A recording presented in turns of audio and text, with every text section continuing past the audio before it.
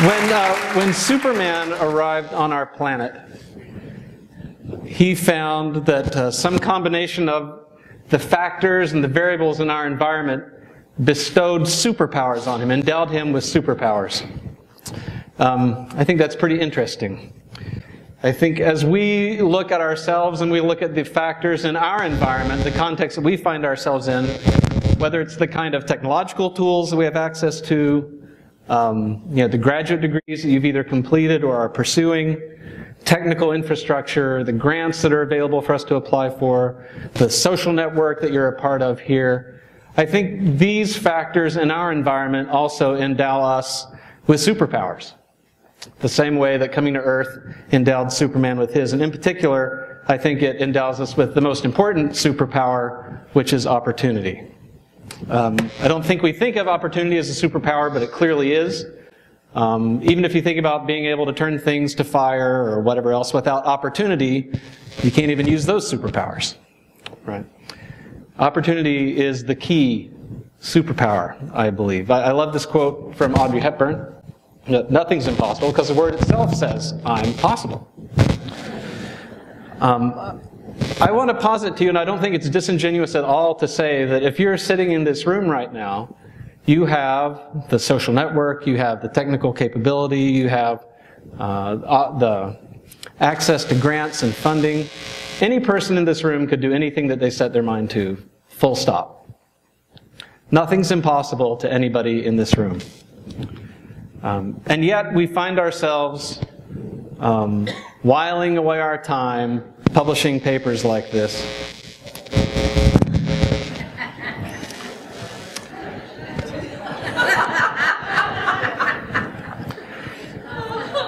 This is not a real paper, by the way. And I worked hard on that abstract, so you better read it. But when you look at the kind of brain power that's available to us, you look at the kind of opportunity that we have to change the world, and we spend our time, trying to get our 2 articles a year in so that we don't have trouble making tenure, it leaves me feeling confused about the way we spend our time and the productivity that we are or aren't able to achieve. Back to the superhero theme. When you're in a room full of people, every one of whom you believe could do anything that they set their mind to, given the context that they find themselves in, it becomes a very serious question. With great power comes great responsibility. And what, in particular, are you going to do with your superpower? What are you doing with your superpower? I think we saw a great example, in Allie's example, of going after these boys. Terrific thing to do, to go save people with your superpower. If you took the work that you do, if you summarized pulled together the last 5 or 10 articles that you published, and you were to tap the person in front of you in the line at Starbucks and say, hey, let me tell you about my work for 60 seconds. Would they feel like this? Would they scratch their head and wonder why they should care? Would they ask, was that funded with taxpayer money? What you did? Would they feel like me the day I got my Henry dog? When they heard about the work you're doing, would they be so grateful that you're going after these boys, that you are going to reach out to them, that you are going to save them? I don't know how many of you have seen this Pixar short called Jack Jack Attack. Terrific. Jack Jack is the youngest of the Incredibles, and he's just coming into his powers in the movie, and he's just understanding that he has superpowers, and he's trying to figure out how to use them. So he does ridiculous things like sit on the ceiling and pull the lid off his milk bottle and spill the milk everywhere. Just because we have superpowers doesn't mean that it's innately evident to us how we ought to use them to our best advantage or to the best advantage of those around us. How is that we can use our superpowers to be helpful? I think that's a question that we all ought to spend a lot of time asking ourselves. I have spent a lot of time bumbling around trying to figure out what it is that I'm doing and why my mom should care when I tell her about my work. A, can she understand it? B, does she see why it's meaningful and important? I'm not out to save boys. I'm working on another problem, and you'll be working on a problem separate from my problem and from Allie's problem. The point isn't to try to get us all to work on the same problem. The point I hope to make is just to persuade you to find a meaningful problem and think seriously about the accountability and the stewardship that you have after you've been endowed with these superpowers. How are you going to use them? You know, the problem that I've kind of zeroed in on is the cost of education, access, and affordability. So everybody's seen these numbers, right? That student loan debt is over $1 trillion now. And what is it that's special about student loan debt relative to all other debt? Say it louder. You can't get rid of it. Right? $1 trillion of debt that nobody can get rid of. And we typically, we assign blame for that in the higher education context mostly to tuition, which is up, like 1,100% in the last 3 decades. But the number we don't often also talk about is the line just below that, which is the fact that textbook costs are up over 800% in the last 3 decades. For a bit of applied math, if you're a student thinking about how to use the 20-some extra dollars you have a month, here are 2 choices you could make. One, you could purchase, a month's worth of streaming access to every movie, every television show, and every song ever recorded. Or you could take that same 20-some dollars and rent 1 month of access to an online biology textbook. That's the math.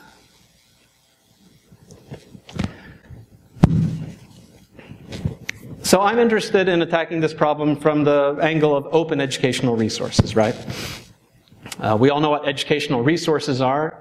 They're things like textbooks, they're things like videos, or like syllabi, or lesson plans. But what does open mean in this context? Right? Open educational resources are educational resources that allow free and unfettered access. I don't have to pay to get these materials. I don't have to give away my email address. I don't have to create an account. They're just there and they're available for me to use. And in terms of the kind of copyright license that they're licensed under, I get free permission to engage in what we call the 4R activities. The 4 R's being reuse, revise, remix, and redistribute. So when I have, say, a textbook that's an open textbook that has an open license on it, I have permission to tear chapters out, to change the order that chapters occur in, to pull out examples that don't speak to my students and put new examples in, or better yet, to assign my students to pull those examples out and write their own students that speak directly to them and to their peers, to take chapters from multiple open textbooks, put them together, and whatever it is I end up with at the end of the day, to put that back on the web for free for anybody to come and download and reuse without having to pay and without them violating copyright law, because these are all copyright licensed in a way that grants these 4R permissions. So I've worked and worked and worked in this area, and I've published and published, and a couple dozen articles, and a couple $7, $8 million worth of grants, and you know what happened at the end of all that? Crickets. Well, this is one cricket. Multiple crickets.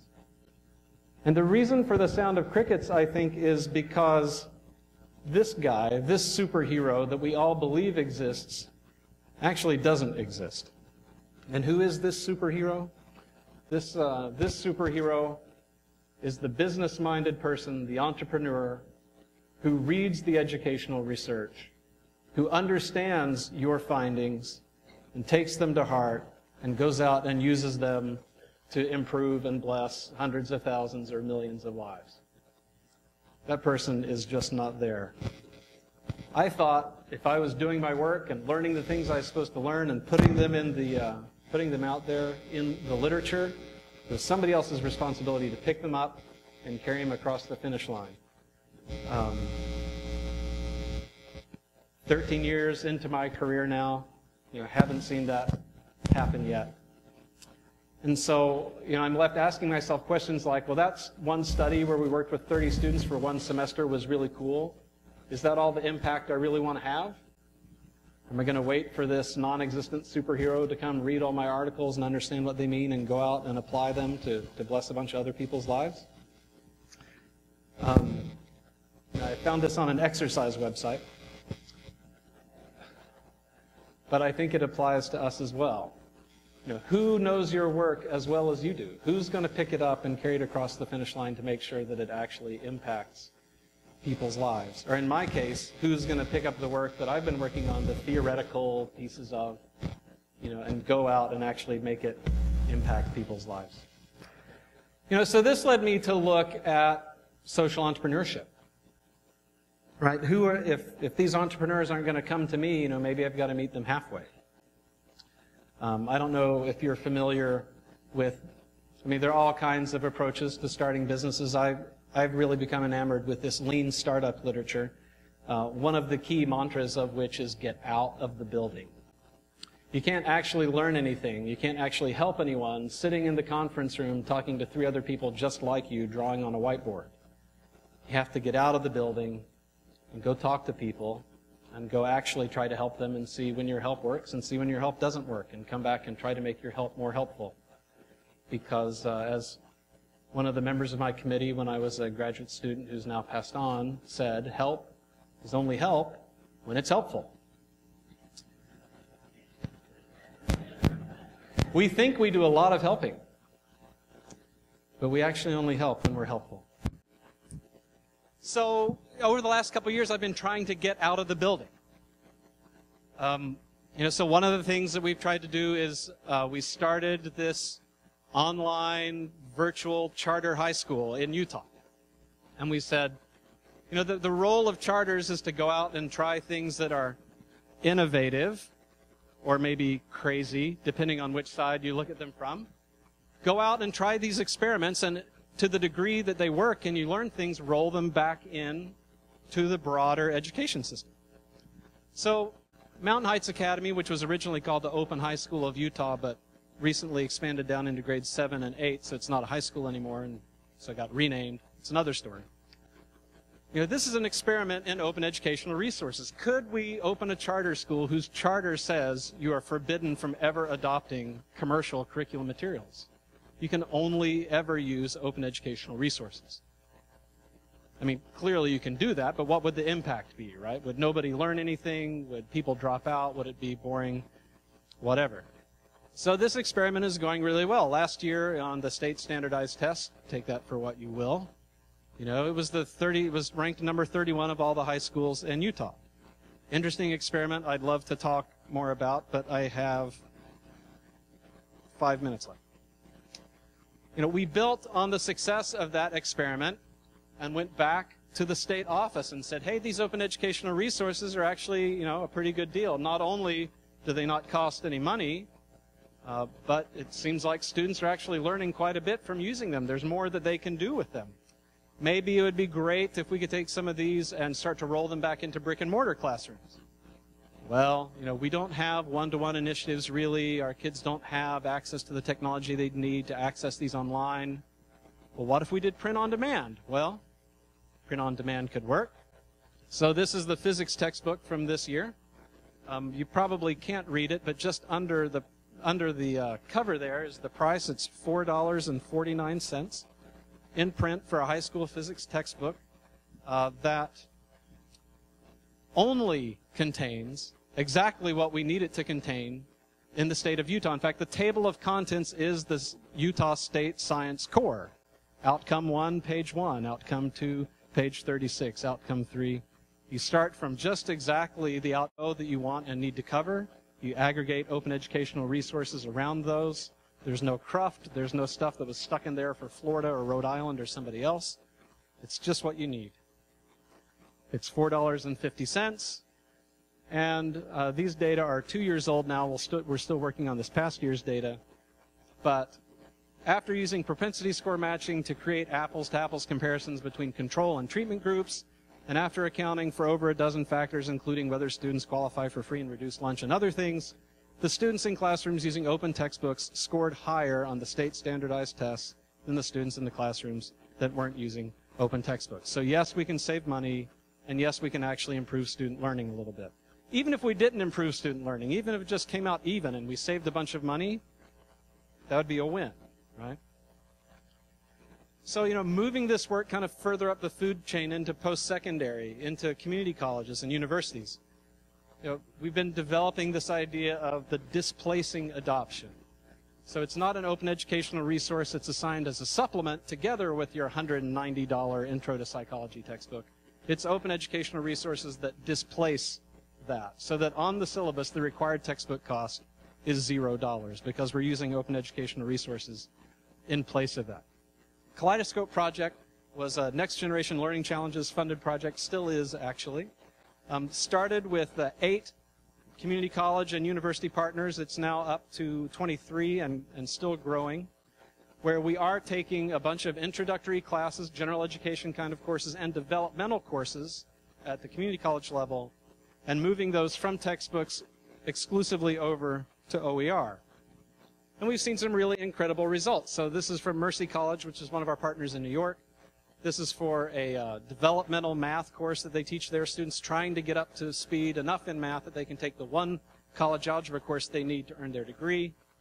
And you can see that the pass rate, over these 3 years, pass rate goes from 48% to 53% to 60% as they go from not using OER at all to having 6 sections that used OER to flipping all the sections of this course off of a commercial textbook and a Pearson product called My Math Lab, where they go on to do interactive practice, a bundle for which costs $170, to open textbooks, open videos, and an open source online interactive practice system.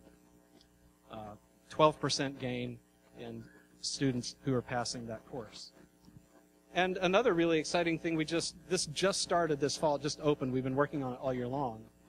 Something we call Textbook Zero, which is like Open High School of Utah, but in the post-secondary space, right? So take an entire degree program and make it possible to graduate from that entire program solely using OER without ever having to buy a textbook. So the first program that rolled out, it just opened this fall a couple of months ago at Tidewater Community College in Virginia. This is their Associates of Business Administration. It's a 2-year degree, $3,000 in tuition each year, plus another $3,000 in textbook costs. So by making this move, they cut the cost to graduate by 1/3 for their students. So, in terms of kind of getting outside the building and trying to have some impact beyond just those 30 students, it gets kind of exciting. You think about 13,000 students and about $1.3 million saved in post-secondary. In secondary work, the textbooks cost less and they get spread out over multiple years of the adoption cycle. So it's 35,000 students so far that have been impacted, but they've only saved about the schools have saved about $250,000.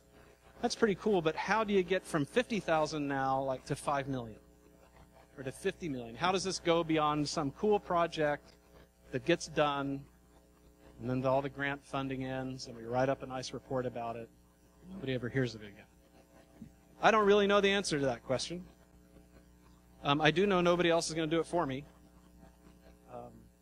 So I've been pulling together friends and new friends and old friends, and we've started this company called Lumen Learning, which seemed like the appropriate thing to do to get something to scale up to 5 million people. Probably needs a company to make that happen.